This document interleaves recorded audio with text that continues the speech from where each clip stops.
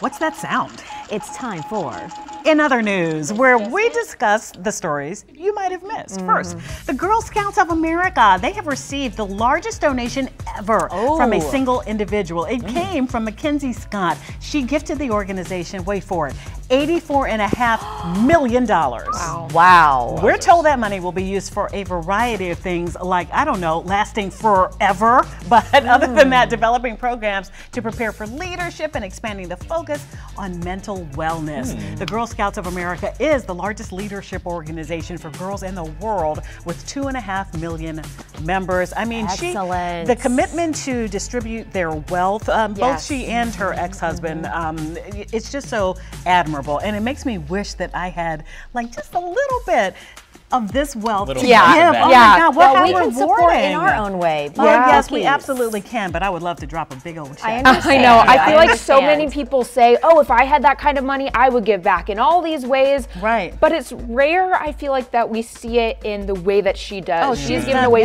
so much and is still one of the richest women. Right. Right. So amazing. Incredible. That's going to help them immensely. And all that. Oh my gosh, I'm so excited. Okay, we stand you, MacKenzie.